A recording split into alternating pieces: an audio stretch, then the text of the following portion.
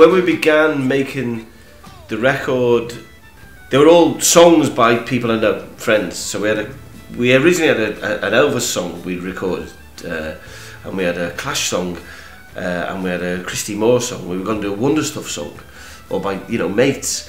And then we kind of realised that whatever versions we did of those songs, they would be just compared to the originals, and the originals were probably always going to be better. So we said, let's just do songs that nobody knows, but they're just as brilliant. And as we've gone on and on throughout the year and working out how we're going to formulate the whole thing, it's turned out perfect, and the songs have just turned out perfect. Then we've kind of covered one of my songs as well, which we've been doing today, by doing Name and Number, because it was never a particularly good version of it when we did it back with Pele 23 years ago.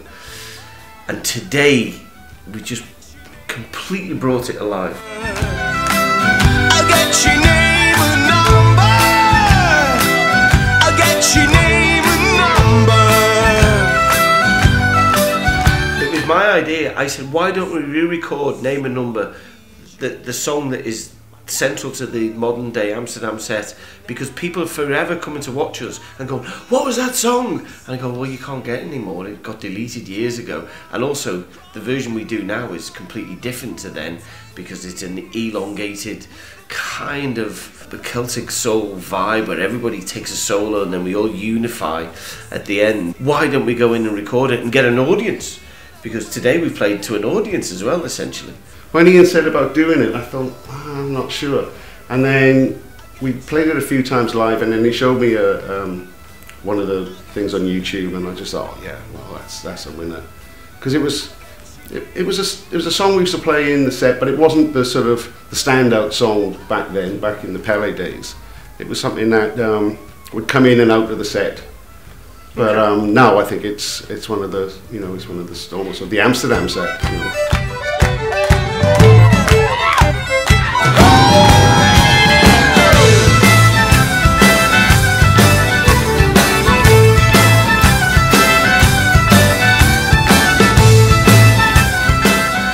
Yeah, it would have been the early 90s when but my brother was still, living down here, and I was down south, and and they used to, him and his mates lady used to throw me bands all the time, and I'd bounce a few back at them, and Pele stuck right from Raid the Palace was the first tune I heard, and from then on, me and me missus got right into them. Oh, it's fantastic, absolutely fantastic.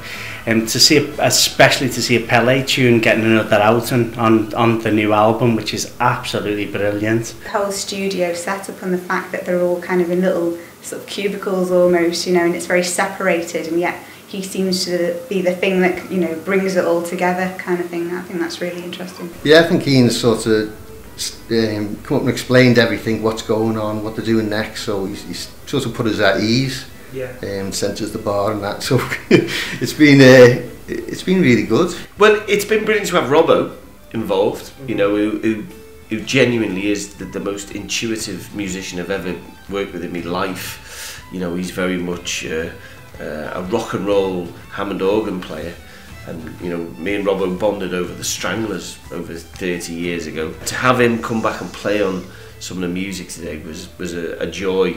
Personal joy. We had the 4 Celtic musicians who came in and played, and obviously we've got Tony Carley, the greatest drummers in the country today, and the whole troupe and situation that we had on the floor, in the room as we played.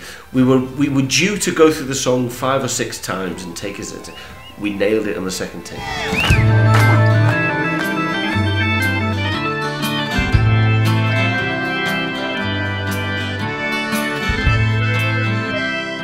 I played in bands for 5 or 6 years before Pele came along the scene, and I used to go and watch Ian play in a band called When in Rome, and I just knew this guy had something happened. When he went on stage, magic happened, and it does help having good musicians, but you've got to have that spark, and the guy's got the spark.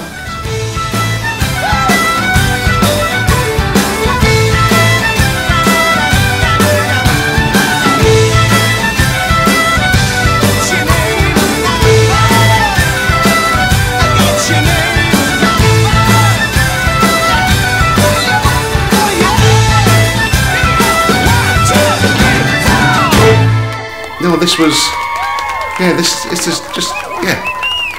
The way that I want to record the next album like this. I'm not sitting in front of a laptop anymore. That's the way forward.